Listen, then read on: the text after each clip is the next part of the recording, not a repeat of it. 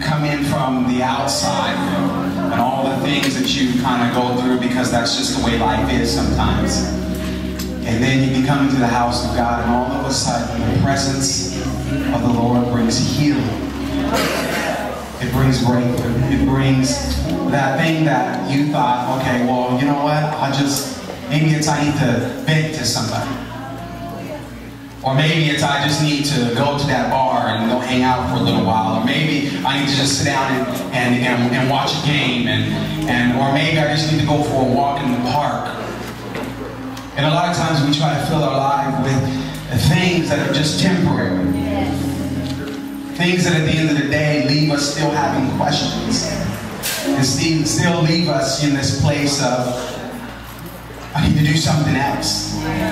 But isn't it cool how you can come into the house of God? You can come into His presence. And as you come into His presence, you might not have all the answers, but guess what? You have a peace that the Bible talks about that is beyond any other understanding. That other people look at you and they're like, I don't understand how they're able to do that or be that or accomplish that. And literally you're like, I don't know either, but the thing that I can put it on is the fact that it's been the presence. The presence of the Lord. Let's pray. Dear Father in heaven, we just thank you. I thank you, Lord. I thank you, God, because as we come into your presence, things happen. And God, we thank you because I feel like, even for my own personal life, I don't care about no one else's moment, but about me, I feel like I've gotten breakthrough. Yes. And God, I just say thank you, Lord. And God, I pray, Father, that as I preach this message today on stewardship of time, God, I pray, Father, that you would use me to speak truth, to speak life, to help all of us to live a better life. So at the end of the day, we can say to you, our life belongs to you. In Jesus' name we pray. Amen. Kind of feel like one of those moments like I should just not preach, you know. But gotta do what I've been told to do. Gotta be obedient. But gotta be obedient. Amen. Donna says amen. So you know that's what I gotta do. But I put my timer on at about 25 minutes, and then yes, Donna likes that very much. We'll see if it works stuff. But hey, it's going to go off. But we'll see if it works. But here you go. Wasn't it just to kind of start off, kind of lighten up the mood a little bit? Wasn't it, you know, that first song? What's the name of that first song you sang? Saved by Grace. No, the one that you sang? The Saved by Grace? Saved by Grace. And it's funny because it was like the words were like glad about it, right? And the whole time I'm laughing because I'm thinking she's saying about it. You know, and so I'm like, yeah, about it, yeah. I was like, look at the words, and I was like, wait a minute, that's not what she's saying. But in my mind, I was saying about it. So, stewardship of time. That's what we're talking about today. So I ain't being on over time. So, but if you have your Bible, turn to Ecclesiastes, chapter 3, verses 1 through 8, and it says, for everything there is a season, a time for every manner under heaven, a time to be born, a time to die, a time to plant, a time to pluck up what is planted, a time to kill, a time to heal, a time to break down, a time to build up, a time to weep, a time to laugh, a time to mourn, a time to dance, a time to cast away stones, a time to gather stones together, a time to embrace, a time to refrain from embracing, a time to seek, a time to lose loss, a time to keep, a time to cast away, a time to tear, a time to sow, a time to keep silent, a time to speak, a time to love, a time to hate, a time for war, and a time for peace. From this scripture we know that there is a time and there is a season for everything. And really, if you want to do like a major title, the major title of what I'm talking about today is stewardship of our time. You know, and relax. I'm not going to tell you you need to stop doing something. I'm not going to tell you that you're wasting your time. I'm not going to spend too much time on that. But really, if you want to have like a sub kind of point or a sub type of title, what I really want to talk about for us today is using our time appropriately. You know, there's too many of us that are extending the seasons of our life. You know, just like we just read about that there's a time for me to do this, there's a particular time for me to do that, there's another particular time for me to do this, there's a time for me to do that. But I believe that one of the issues that we're facing, especially in regards to what is conceived as the modern church, is that we've reached a point where we are turning seasons into lifestyles. Where we have gotten to the point where maybe God is, and maybe it just was a season of lack that we were going through, but because we choose not to go through it, and because we choose to stay in this mode of, well, I'm here, I don't know why I'm here, well, there's no one going to help me, well, this and that, and all the other things that we can kind of throw together to make it, is that we've turned a season into a lifestyle. And I believe that what God is trying to tell us is that in order for us to be great stewards of our time, that we have to understand that the season that you're in is just a season. The issues that you're dealing with are not issues that you should constantly be bringing up, constantly dealing with, constantly trying to find a way to get through them. But yet we need to understand that we are to go from season to season to a new season. Amen. And as we understand that, and when you look at your current situation, maybe you are in this weird, complicated season where it looks like winter, but it feels like it's summer.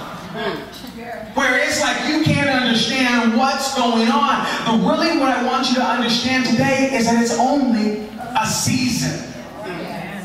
And if we live our lives knowing that, one of the things that we really understand is that time is our most valuable resource. It is limited and it passes very quickly. Yes. I mean, how many of you guys have ever been, like somewhere, and I'm trying to think of an example, maybe you were online and you go and you look on your Facebook account and all of a sudden you see a coupon that is there, and all of a sudden it's like a coupon that's been on your Facebook page for like a week. And so you're like, I'm going to print it off and I'm going to the store and I'm getting my discount. I'm getting my free pancakes. You know, but you need to understand that IHOP don't give out free pancakes every day. They only give it out on a certain day, in a certain season, at a particular time. And so if you show up to life with your coupon thinking, oh, I got it, on the wrong day, guess what? You better have some money in your pocket. I've never done that before in my life. Maybe one time. Maybe a couple times. But we need to understand that time is very valuable. It said our time is not our own. We must steward our time in the same way we steward our money, or other something else, or a resource. Like even what Pastor Mike talked about last week, is the whole idea. He gave us this definition of stewardship. He says stewardship is taking care of something another person has entrusted to you.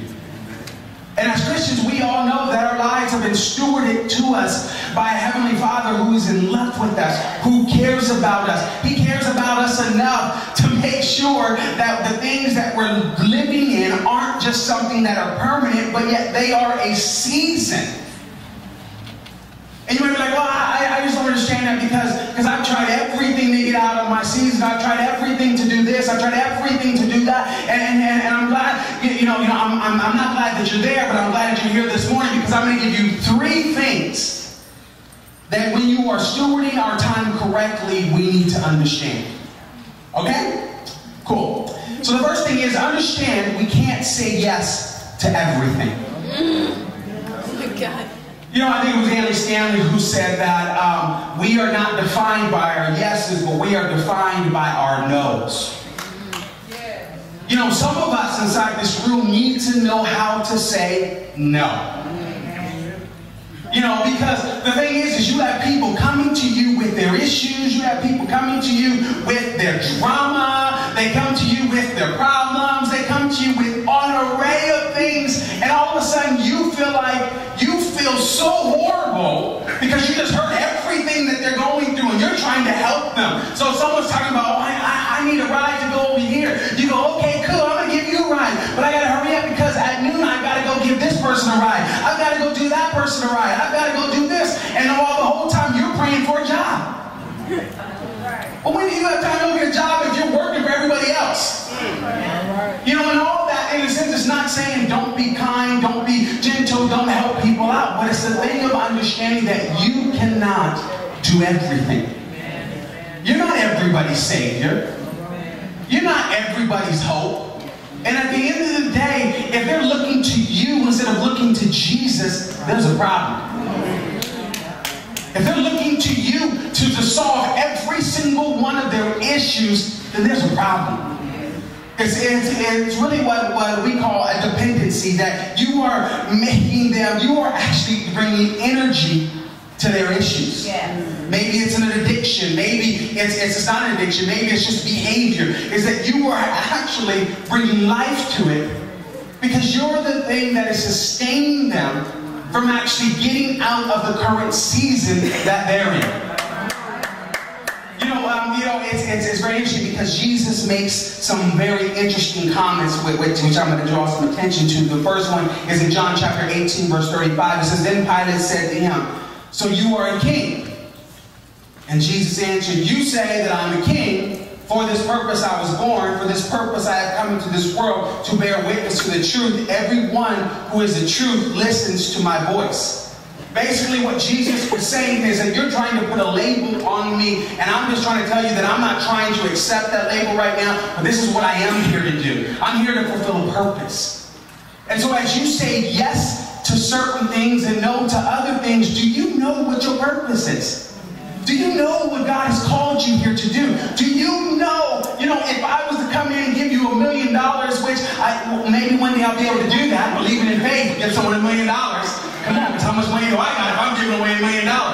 Yes, come on, amen, there you go.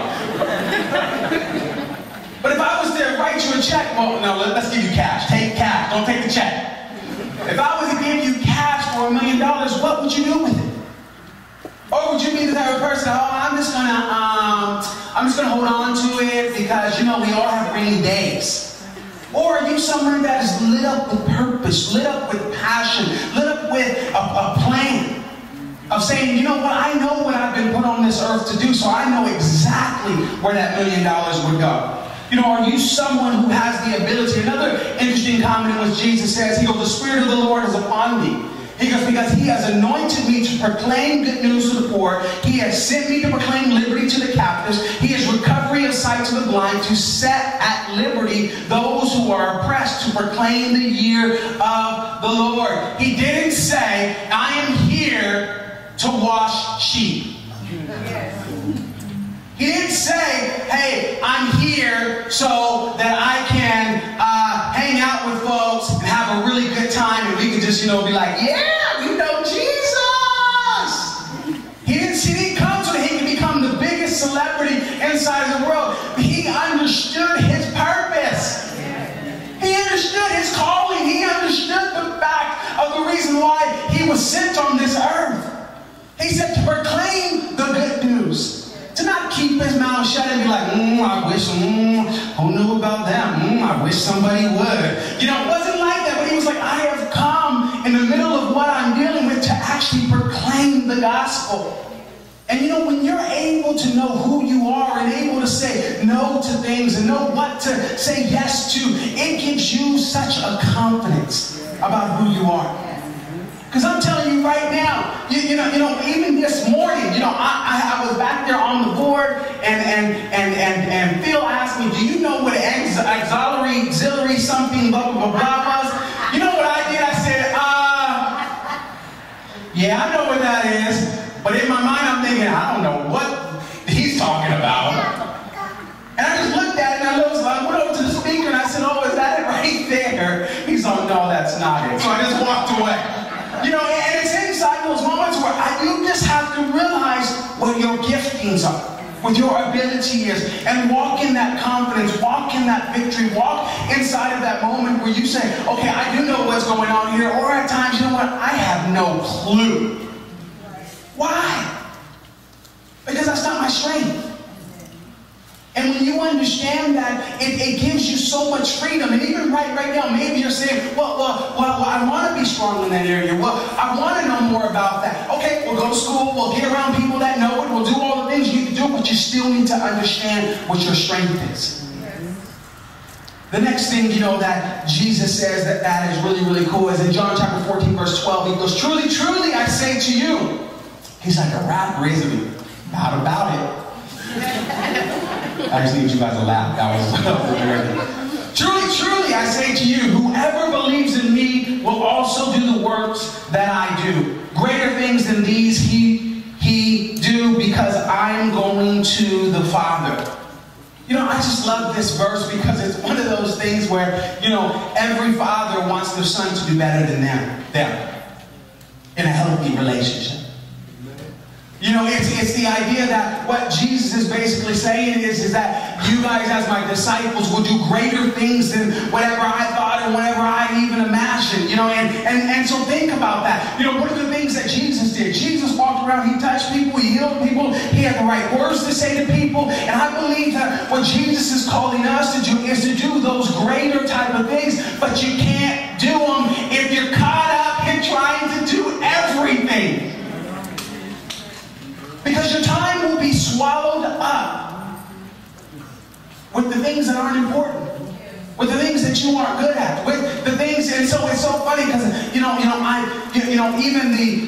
I gotta be careful here. But the last place that I worked for, they had an array of activities for me to do. I call them activities. Really, they were tasks. Okay. And really the philosophy was, well, since you're doing such a good job in one area, we want to give you more responsibility. That doesn't make sense. Because you're doing great in one area, we want to give you more responsibility and other stuff in other areas. So what you're basically saying is, not that you want everything to look like this, but what you're trying to say is you want to spread me out, which after it spreads me out, it's an abuser of me. It's not a respecting of who I am as an individual. And so many times we let people do that to us. We let people abuse us. We let people stretch us. We let people, come inside of our worlds and like all of a sudden we become this dependent. It says we become stretched. We become stretched. We become stretched. And then we wonder why we're tired. We wonder why we're frustrated. We wonder why we're burnt out. We're wondering why we don't want to come to church, why we don't want to be around church people. But I'm telling you right now, it is not the ambition, it is not the desire for us as a pastoral team to burn you. And some of you guys have come from areas where people have burned you. They have not been a respecter of your time. And yet I want to tell you, that's what we always talk about. No, you can't ask that person to do that. Why? Because they're just doing too much right now for church life. Because we want you to have healthy families. We want you to have healthy relationships. We want people to love you. We want people to love us. We want, because the whole thing is the fact that just as Jesus didn't spread himself out, Jesus was like, no, truly, truly, I tell you, this is what I came to do. You got to know what you came to do, what God has sent you here to do. Realize that you're not called and commissioned to do it all. Point number 2, understand your motivation for doing something is key. Your motivation is really, really key. I have 3 daughters. One of them actually just started crawling, which is like the cutest thing ever. So they'll be in church next week. I pick them up on the 19th, and my wife will be here next week. And you'll see her. She'll be like crawling. She'll be like everywhere. She's gonna be like, she's like on the move. I mean, how many other people have kids like that? And you're kind of like now, like, no, I wanted you to crawl before, but now I just want you to be still. And know that I am your Father. You guys that don't know that's actually a verse. Be still and know that I am your God. So that was for the unchurched people. But here we go.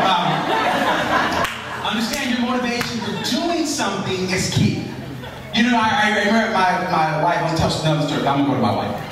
Yes, hallelujah. But there you go. So I'm talking about my wife. So my wife, about 10 years ago or so, maybe a little bit longer, decided, hey, I'm gonna do E-bar. And so she met with the lady, and it was I guess it was amazing, but I'm gonna say it was amazing. They had a great, first session. It's always amazing for the person who recruits you because guess what? You gotta pay some money. But so it was great for them, and so they had a great old time. And she came back. She was telling me about the whole experience, and this is one of the conversations we're on the focus on. Is the lady said, "Well, what do you see Why do you want to do this? And her answer at the time was, I just want more money. I just want, I want more money.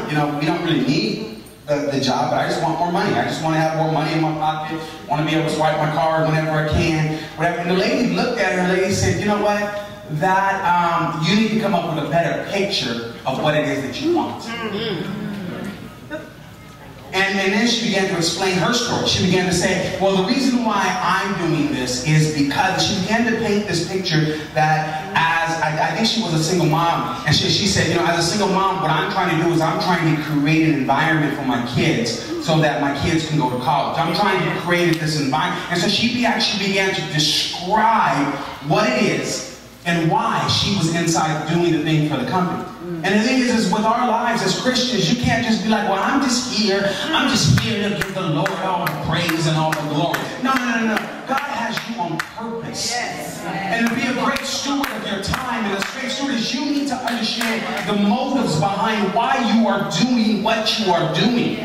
Whether it's the fact that, hey, at one time I woke up and I was sitting in front of a bowl, and it's not even really a regular bowl, it's like a bowl and I'm on my knees, and I decided from that point of view, I don't want to be there no more, and guess what, it's better to be in church standing up instead of being sick somewhere. Or maybe it's the whole idea that maybe you come from a broken home and what you're saying is I want to marry a man, I want to marry a woman, and I don't ever want to get a divorce. I want us to raise our kids and have a live out somewhere and have a beautiful house. And so it's all that's in. What is it that you picture for your life? What is your motivation? What is the thing that is driving you? And I said, when you figure out what that is, it actually will help you to manage your time a lot better. Because guess what? If you are single right now and you're saying, I want to marry a man who's not going to treat me bad, guess what? Don't go to the club and try to pick up somebody.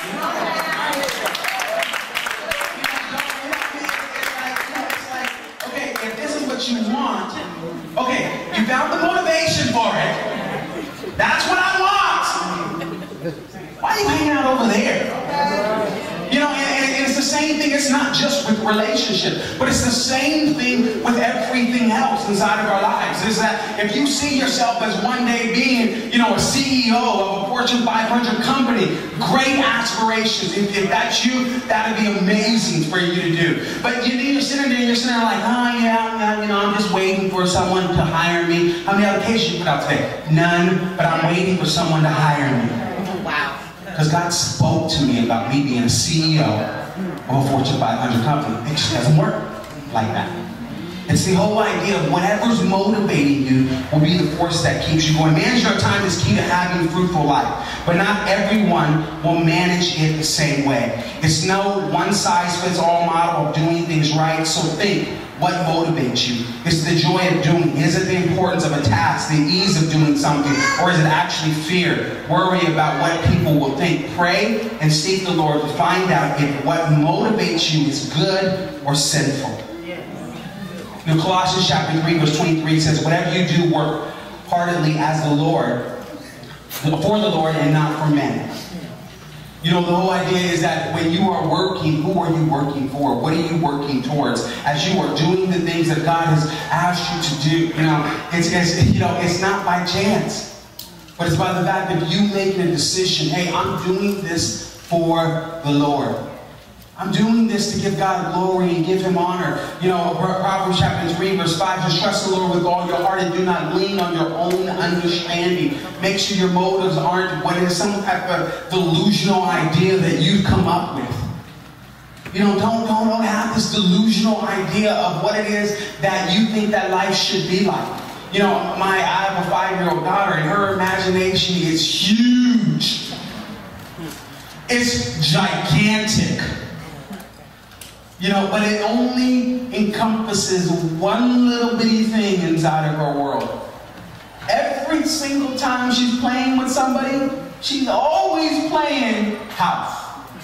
The great part about her is that she always starts off the session with a wedding. So I'm doing good right there. Hey, that's some good stuff right there. That's some good stuff.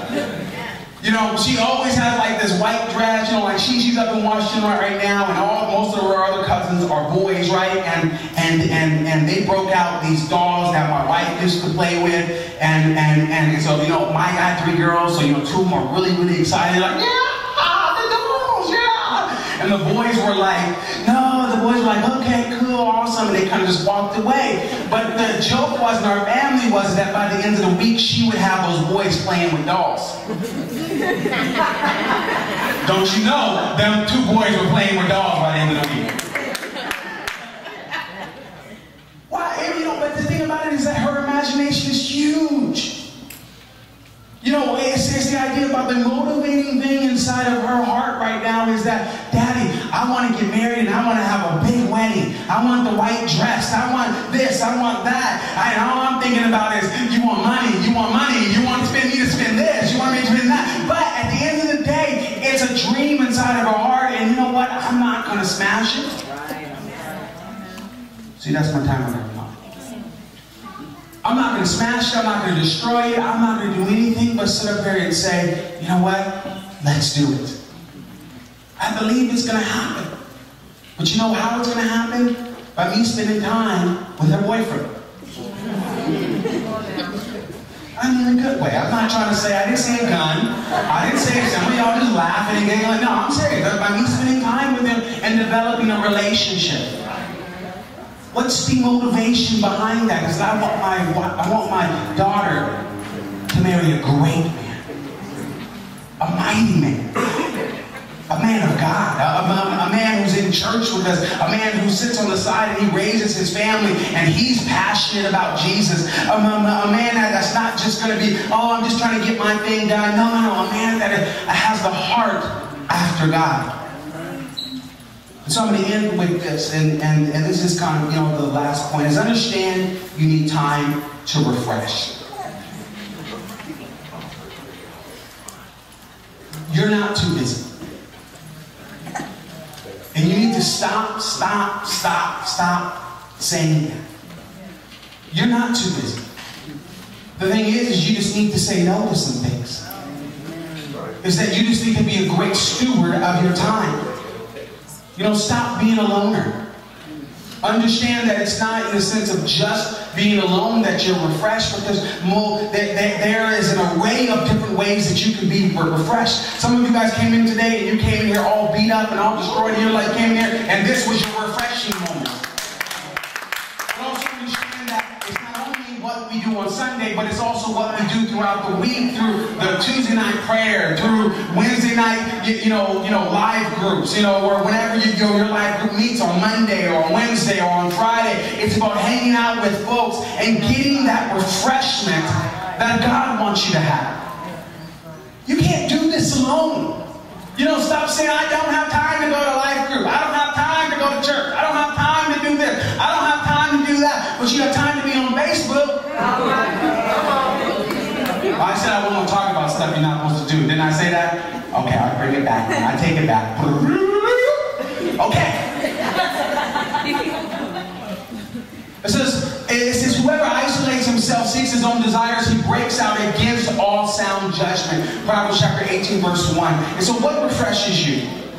Get around people who can make you laugh. Get around people who are following after Jesus. People who are following after Jesus and who know how to have fun. If someone is boring, snoring, well, invite them to wherever you're going. Because you want to be open and want to be around people. Help them. Help them to change. Get outside. Need energy, so energy. You know, one of the things that people used to always say to me, if you're feeling tired, you need to go to the gym. Why? Oh, well, I'm going to be more tired if I go to the gym. And they were like, I was like, I'm going to be more tired if I go to the gym. They go, no, actually what happens is that when you go to the gym and you start moving around, you start getting energetic, you start sowing energy, you actually reap energy. I don't really know it to be true, but that's what they say. You can say amen to that? She says amen to that because she goes to the walk. I know she does. I've seen her with her schedule. It says Jesus was seen in many environments and social settings. And why is that? Because I believe he was reaching, but I also believe that there was a sense of refreshment that was going on. There was a sense that as he was doing what God had placed him on this earth to do, how there was just a sense of refreshing. You know, one of our volunteers here who's a greeter, she actually works all night. All night. Like all night. Okay, let me repeat. While we're all asleep, she's at work, but she's a nurse taking care of you. And just this week at one of our meetings, she said, you know, one of the things that I love about coming into the house, because there's such a sense of refreshment, but she goes, the moment that I step in and I change all my clothes from my nursing outfit and what's in, she goes, inside of that moment, all of a sudden there's this strength, and where I was tired before, I'm awake and I have a smile on my face because she's serving and she's doing the very thing that God has called her to do. And so you're saying, I don't have enough time, I need my sleep, I need this, I need that, I'm just telling you, as you step out in faith, God meets you exactly where you're at.